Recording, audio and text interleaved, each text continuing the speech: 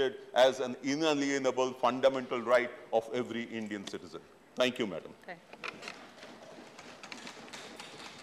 Dr. K. Keshava.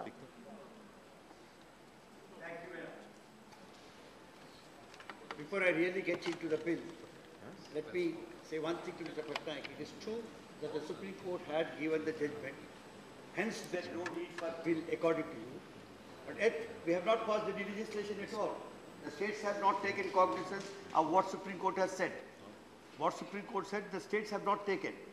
We are not under the para 3 of the Constitution. Still, it continues to be state subject. Therefore, a bill like this, if it makes it a fundamental right and brings under para 3, then there is a scope for the states to step in. Then it would help the states. This exactly.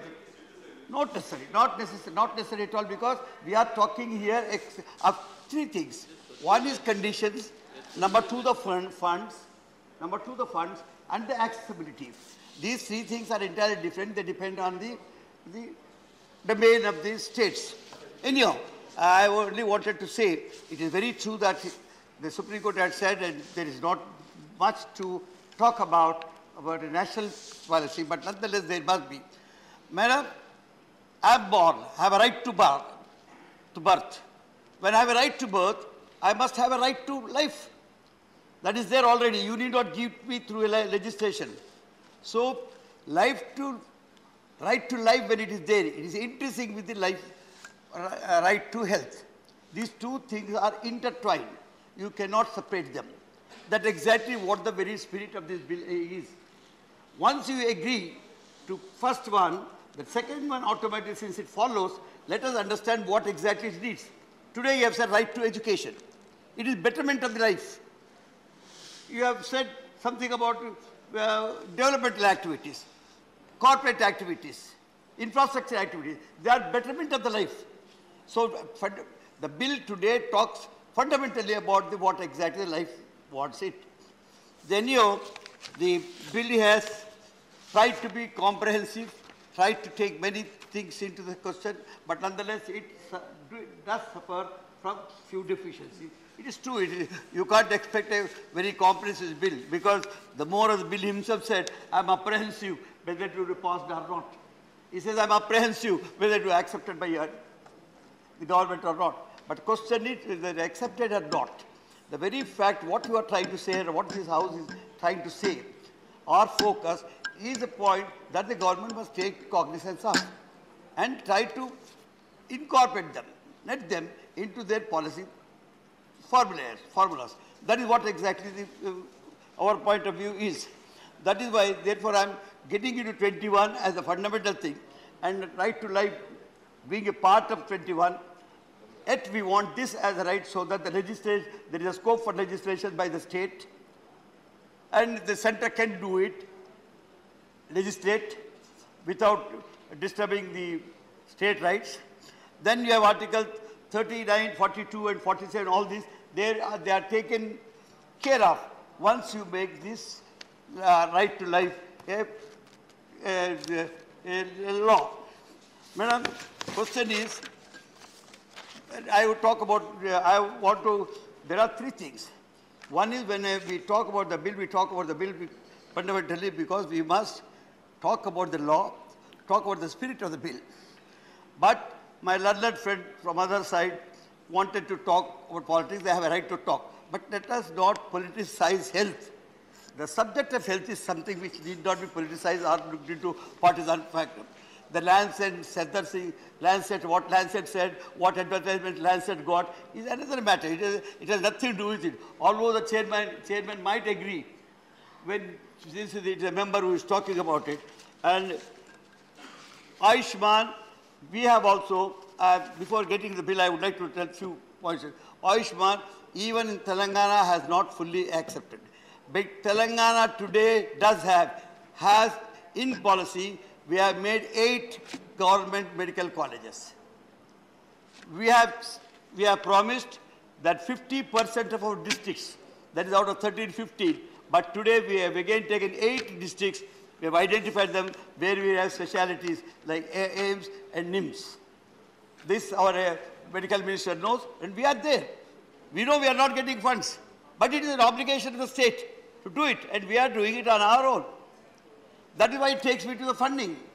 Funding system is something what the mover of the bill wanted to say, though he did not stress much. The section 7 about which he talked is about funding. That is what exactly the concern of the entire House today is. You need funds. Today the allocation is 1.4% of the GDP as far as the budget of the center is concerned. And even the economic survey wanted it to be 2.5 to 3, which at least I personally feel is wrong. It should be 6% as far as education and medical is concerned. Because these are the two things which should be the concern of the state governments. They are the concern of the government. The other things do follow, and the people themselves will take it up. But these two things people can't take themselves. So the fund should go from 1.4 to your own promise of 3% as you are saying in these things. Sir, I'm talking about the things. Now, in section 2, he said individual. And individual, he said, the citizens of India. मानिए इससे bind up करिए. का 2 minute का time था. 5 minute लीजिए. Madam यही तो मुश्किल है. हेल्थ का प्रॉब्लम आते हैं 2 मिनट हो जाता है. ओके. सवाल एक सब्जेक्ट भी, एक वर्ड भी, एक सेंटेंस भी अगर जब बिल के अगर बाहर में बात किया तो जब भी मुझे बिठा दीजिए मैं बैठ जाता हूँ. तो सवाल क्या है, नंबर 2 में, सेक्शन 2 में, members of individual means citizen of India. See, ours is such a big, great country. We need not only look when we are talking about the right to health and health facilities, universal health care, जब आप बात करें कि he has just gone to international conference and even WHO says, this can be to anyone. He need not be citizen of India. As long as he is living in India, he should be entitled to the health care. That should be clear. So section 2 is something which I have an objection to. Madam, in that section 10.2, he talked about pollution very little, but there is nothing at all about pollution. But that is a problem. That is a very big problem. Pollution should be a special attention of the minister today is present. I'm telling you, the way the Delhi is going, turning out to be a polluted city of the world, we must do something with regard to it. Although the bill doesn't speak about pollution, those spoke about it, but did not give the details to him. Then he has talked about the conditions. He tried to attempt on conditions that are necessary, but gave 7 or 8 conditions. They are not enough. Conditions are many, but he only hinted at that. So let the minister understand the conditions mean something which comes to your view. You have with you all the entire subject. The entire domain is with you. So you understand the difficulties and then you can bring it. So don't just look to the bill as such and say these are the conditions of which we are talking. Now, that is section 5 I am talking about. Now, section 5H about the government's help that is necessary for famines and other things.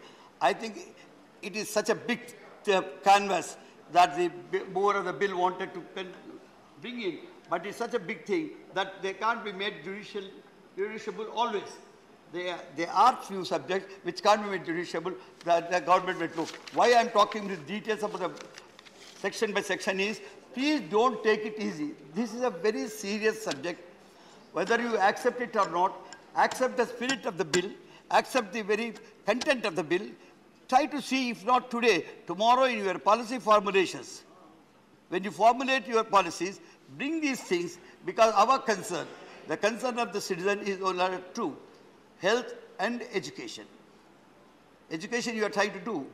And I don't know why this says that the moment the opposition gets up, you think we are all opposed to you and all opposed to your policies. Honourable that is member, very wrong. Honourable member.